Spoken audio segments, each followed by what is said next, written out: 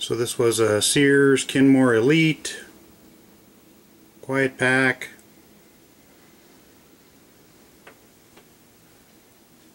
HE3T. We're getting an F21 code flashing there, which was a slow or no drain. If it goes over 8 minutes to drain it, fires out that code. Could be the pump, could have just been that strainer, we'll see. So with this video, it could be pretty long, you can watch it if you want to, but for right now I'm just going to fast forward to what it took to fix this thing. And it was actually a $0 fix had I figured it out up front, but you know, you get the trouble codes, you read the instructions that come with the washer, you fix the things that it most likely is. That doesn't work, so you dig deeper, and I'll show you what I found. Well, I think I got this bad boy fixed. Woo! Yeah, I did! Yes! Yeah! Made it through the cycle. Finally!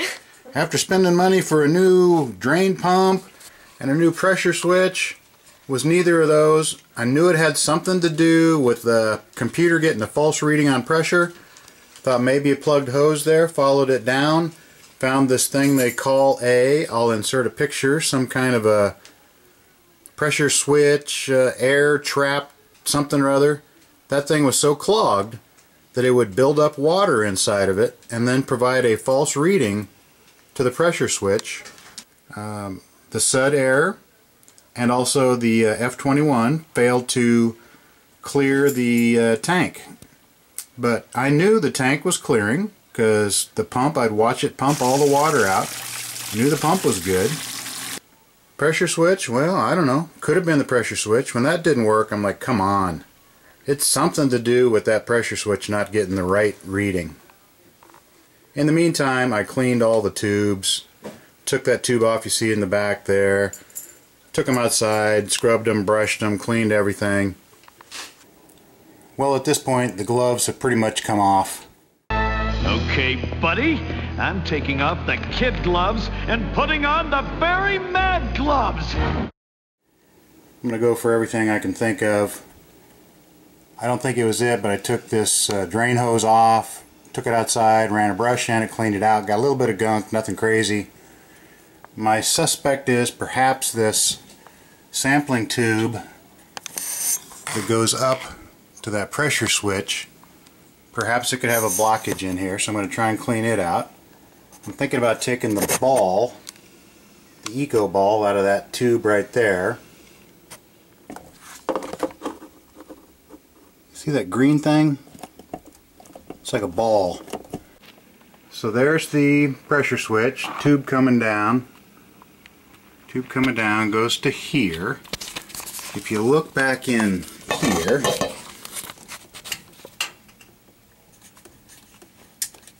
pull this little tab down, then I think you can pull this sampling tube assembly out. We're going to put a drain pan underneath it. That assembly had a couple little ground wires clipped in it, no big deal, just a way to hold them. There's also one screw back there that needs to be taken out. Then I should be able to pull this off, test and clean that sampling tube.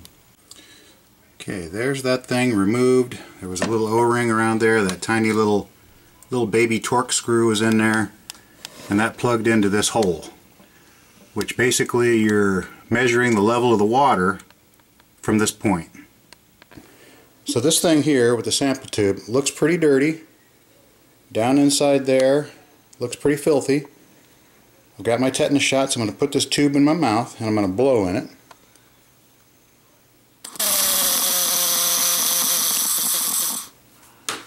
It was a little harder than I would expect, so I'm going to try and clean this out. I've already taken a screwdriver and picked quite a bit of stuff out of here. And I've been sticking it up inside of there, washing it in the sink, got quite a bit more. Now I'm going to try and get a brush up in there, get this thing all cleaned out. I can still see a lot of black crud. So we'll get this good and cleaned out. You know, perhaps this was causing a blockage, keeping it from correctly sensing the water level. Definitely getting some nasty slime using the bristle brush. Okay, I've removed a lot of crud out of this thing, plus some that I pried out of there with the screwdriver at first. So it's getting a lot cleaner. I'm going to slosh around a few more times, but we're way better than we were. I got her pretty much cleaned out. Took it outside, got violent with it with the garden hose. Most of the black stuff you see here is just baked on to the outside of the tank. It's not really sediment anymore, so it's pretty clean. And it's pretty dirty in my sink. These three top screws holding on this top cover have a really fine thread. You'll find if you take this back cover off, there's 4 screws that are that really fine thread like the top 3. Most of the others are more like a regular screw. If you really pay attention, you'll see that in some cases, like right there, you don't need to pull that screw out to get this back cover off. It'll come right out over that. And I believe those here are also that super fine thread stuff. But if you take this back cover off, don't take these out that you don't need to, and keep track of which ones are the super fine thread and which ones are the standard screw thread. These plastic things, they just cover up access to the shipping bolts that come with it, and you take them out and then keep them in case you ever move, but they're not important. There's a couple screws here that can come out as well before you can get this back cover off. Once that was off, getting that little pressure switch air tubey thingy out was no big deal. Well, I think I got this bad boy fixed. Woo! Yeah, done! Yes! Yeah! Made it through the cycle. Finally! After spending money for a new drain pump and a new pressure switch, was neither of those. I knew it had something to do with the computer getting a false reading on pressure.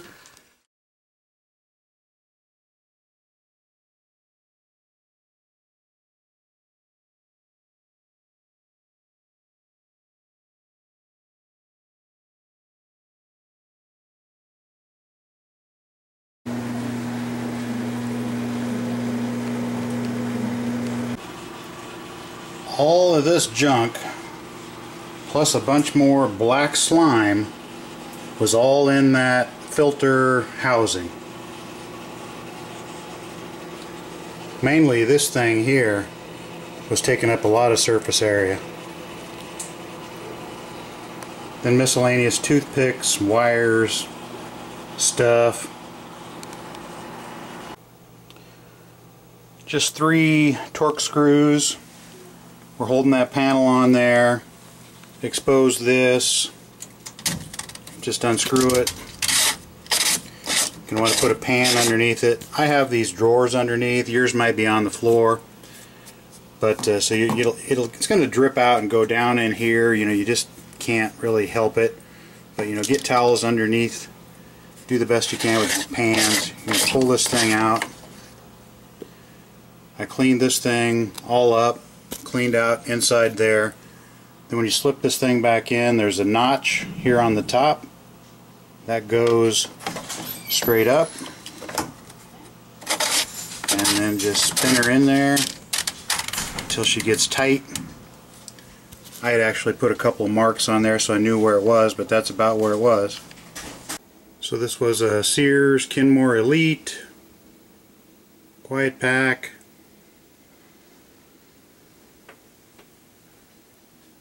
HE3T. We're getting an F21 code flashing there, which was a slow or no drain. If it goes over 8 minutes to drain it, fires out that code. Could be the pump, could have just been that strainer, we'll see. You should always get back in behind there and unplug it first. Then this bottom panel here is held on by 3 screws. They've got a hex head with a Torx in them. There's one there, one in the middle, one on the far side. Get those out, and this whole panel will just kind of pull down slightly and come out.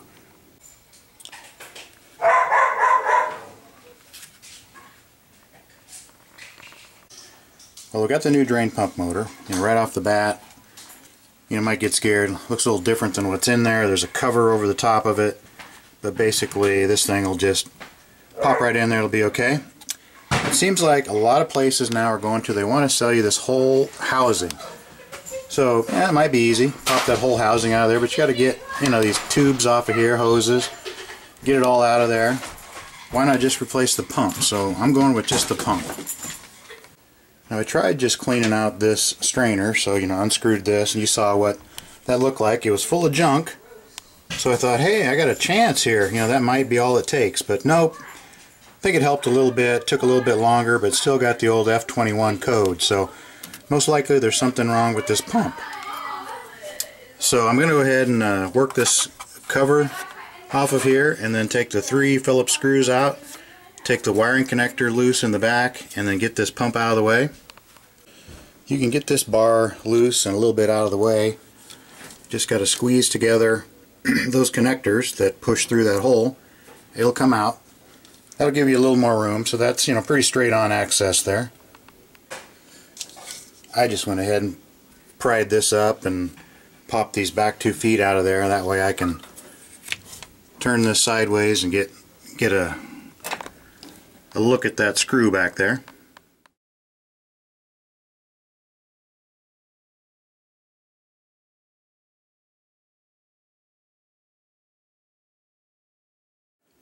I think the best way to do this is go ahead and put this red one in up front. Work these back 2 feet into place. Then you kind of pull up on this red one and get it to pop into place there. So there's this back little cover. Just lift up on it. Pops up. That exposes the electrical plug. Not sure if there's really an area to push, but I just pushed right in here and it just came right out. So now this should be free. Wiggle a little bit. And whoopsie. So there you want to have a bucket and a towel. Ready? Didn't expect that much. I had drained it once before. Do you remember the time we dipped you in tar and stuck you to the backside of an angry water buffalo? But I guess we tried another load since then. So be sure you get that drip pan under there.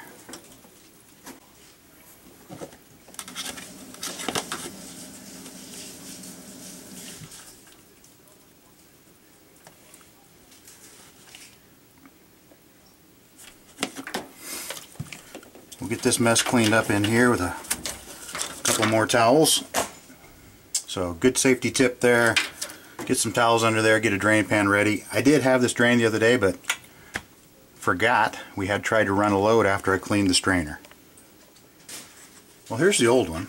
There is nothing obviously wrong with it. You know, no blades damaged, not super excessively loose. Does have a little bit of resistance to turning, but you know, so does the new one.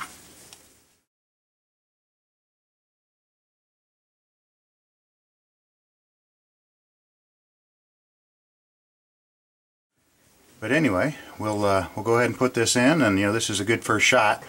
Obviously, they recommend that you check all the lines up in here for any plugs, and of course your main drain and all that kind of stuff. But I pretty much had ruled that out. This is usually the likely culprit right here.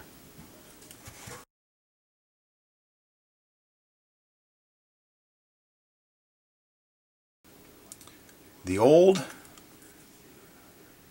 and the new, you know, they're definitely different, especially that it doesn't have this outer casing and the little flip down cover over the electrical plug. But you know, what's really important is, does this, you know, mate up and go in there, and does your electrical plug go into it? So most likely it will, so let's try and put it back together.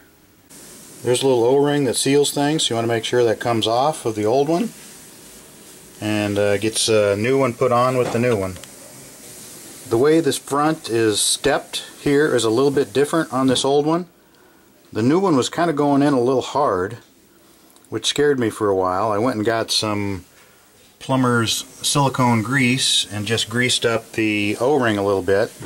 Kept working on it and it finally went in there, but at first I was thinking that there might be an issue here with this housing, but it went in there. Got the new motor screwed into place.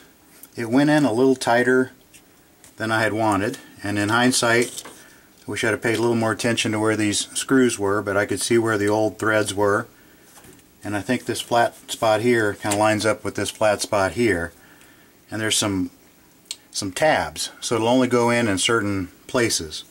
But anyway, it popped together, and we're going to go ahead and snap in the electrical and get her put back into place, see if it works. I think the best way to do this is go ahead and put this red one in up front, work these back 2 feet into place, then you kind of pull up on this red one and get it to pop into place there. So you might have a slight concern that, hey, I kind of like this little cover that, you know, keeps the plug from getting dripped on, but if that really worries you, you might want to consider that right up here there's some other stuff that doesn't have a snap-on cover. So should be fine. Go ahead and snap this little wiring harness back in place. And we're ready for a test run. After being unplugged for a while, should clear the F21 code, so we'll power up here, and we'll go ahead and just start a cycle and just hope it works its way all the way through without flashing a F21. I was also getting a SUD, like a big 5 there, and then a little U like the bottom of that 0, and then a D, so SUD, SUD. And that can mean there's too many suds in there. It can mean a slow drain time. So hopefully those two things were related.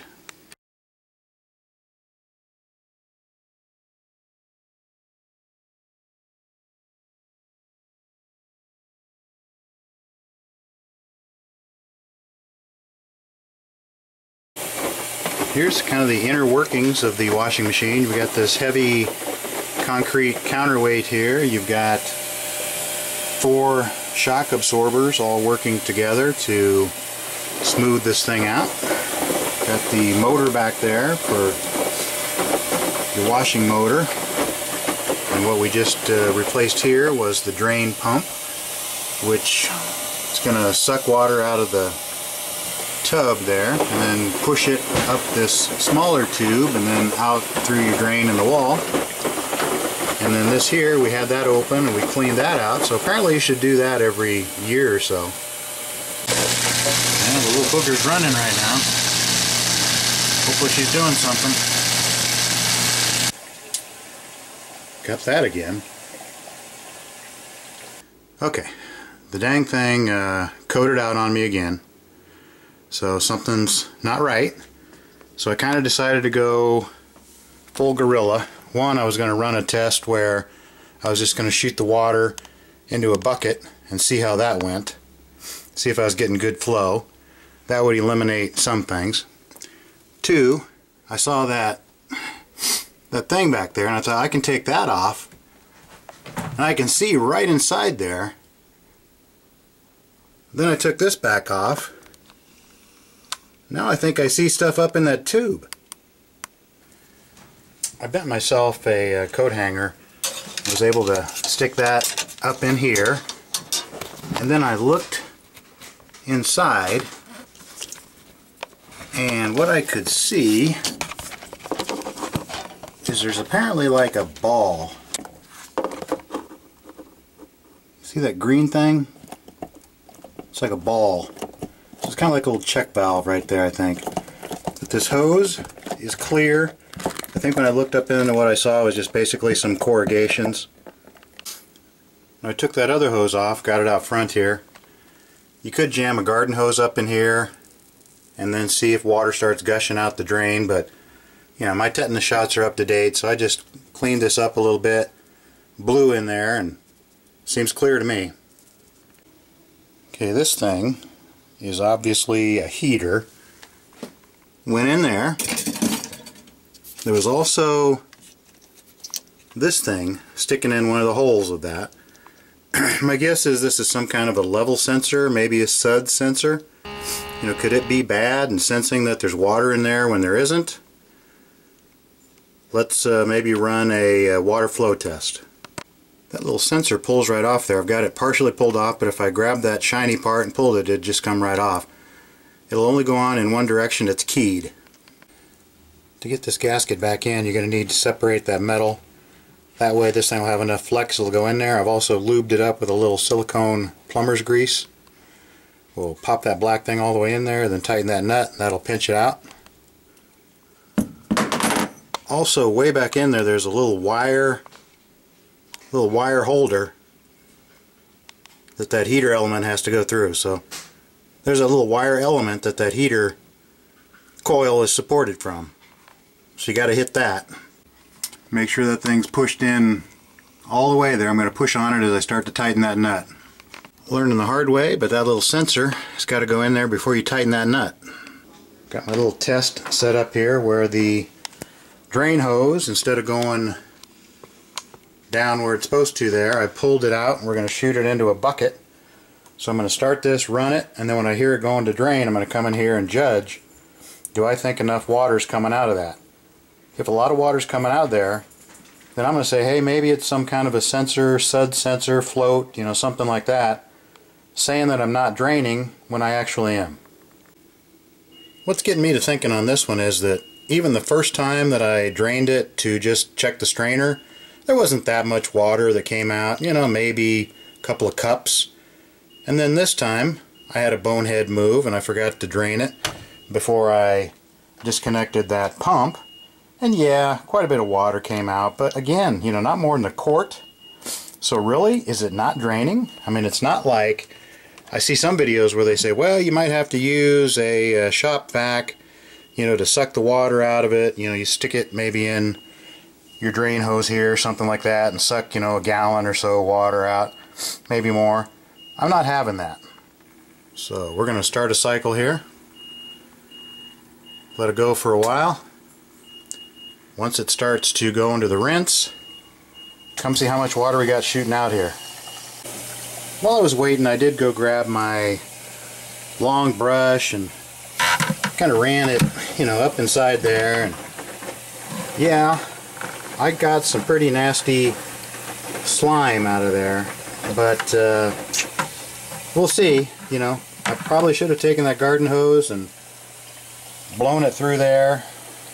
Worst comes to worst, you know, we'll pull this thing out away from the wall, take the back off of it, you know, totally get this hose out, run hot water through it, do all that kind of stuff. But first I want to see how much shoots out of there. Okay, that's a pretty strong stream there, to the point I'm getting nervous my bucket might fill up here. If so, I'm going to have to flip over to my secondary bucket. Whew. Got lucky there. Okay, I can hear the little pump down there. She's a-running. She's still a-running, you know, but gushed out of there for a while. I wouldn't say anything's blocked. Just about stopped running there. This little pump down here, she's a-running, but, you know, it's kind of cavitating a little bit. There's no real water to pump, so a little bit noisy. Did the job though, but I think, you know, it's in here spinning right now, rotating, and so it's going to keep running to try and get, you know, every last drop out.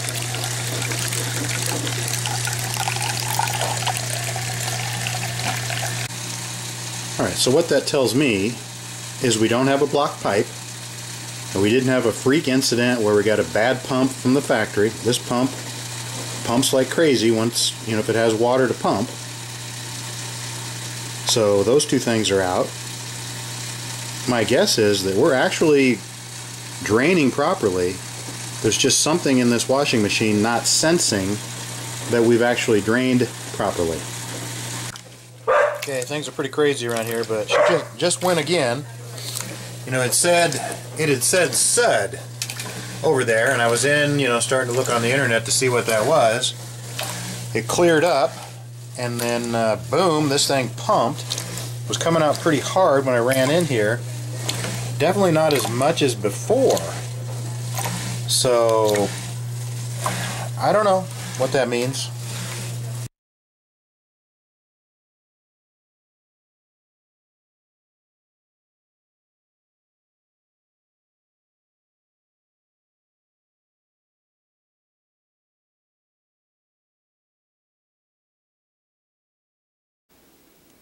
If you've got a bright light shining in here with this cover off, you can see down in there, you can see that heater, the U-shaped heater, and then over there is where that ball is at, that green ball.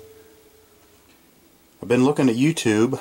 One theory is that that float ball can get a hole in it and it can sink, and that can plug your drain. I don't think that's it, because we're getting good flow.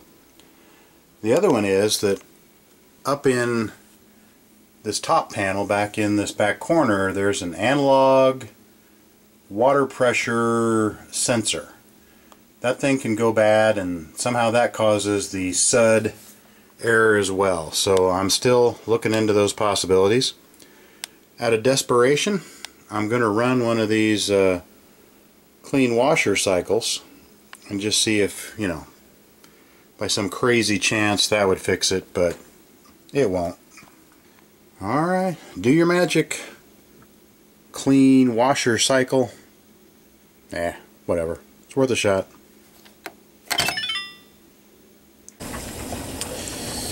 This is the super clean mode. It's hard to see in there, but there's, I don't know, a couple inches of water down there at the bottom. Alright, my clean washer, that failed. So now, down inside this door up on the side, there are some instructions, and it tells you in here how to initiate a diagnostic test. So I've initiated that. It's running through some tests.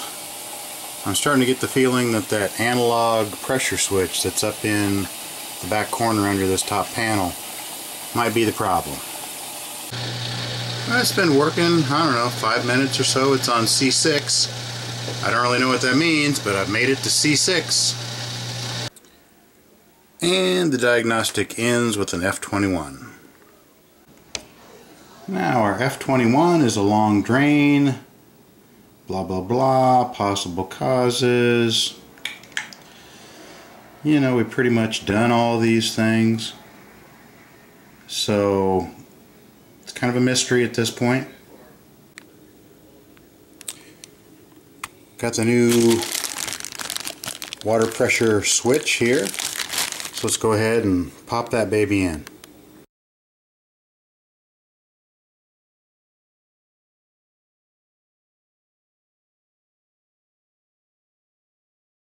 I've got real tight quarters in here. I'm going to try and just pull this far enough away from the wall. You should unplug it. I just went ahead in the basement and turned the breaker off.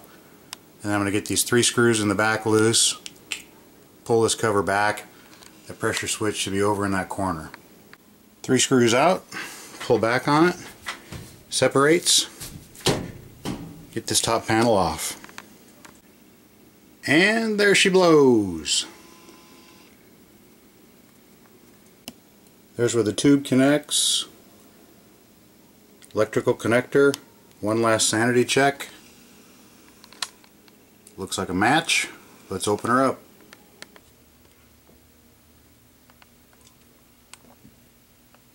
There are 2 tabs to push up on the bottom back of that connector, and then you pull it straight out.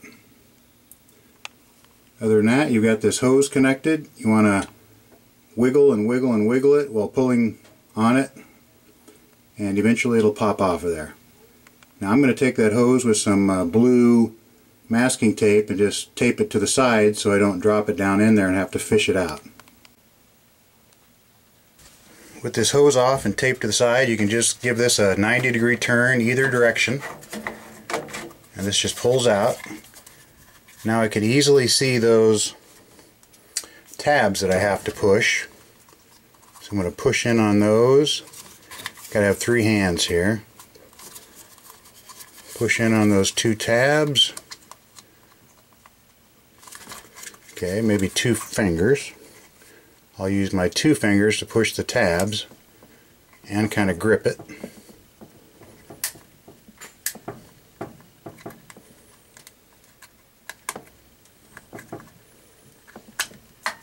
Okay, there's that. Now just reverse that and put her back together. New one's in. I'm just going to clean some things up. Slide the cover back on, 3 screws in the back, go turn the circuit breaker on, and hope for the best.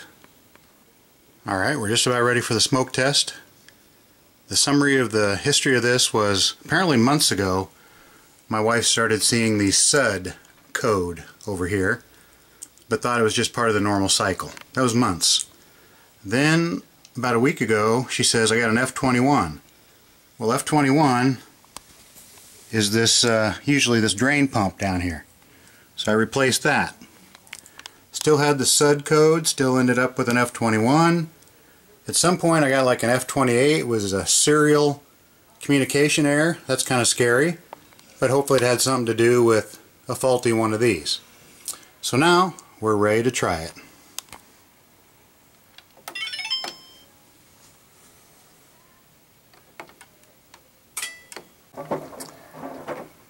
My theory and my hope is that this went bad, caused the SUD code.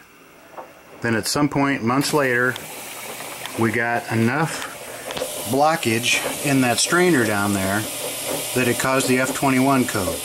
I don't think my pump was ever bad, but then I replaced the pump, still had the SUD code, still got the F21 code, and as I mentioned, that F28 serial communication code.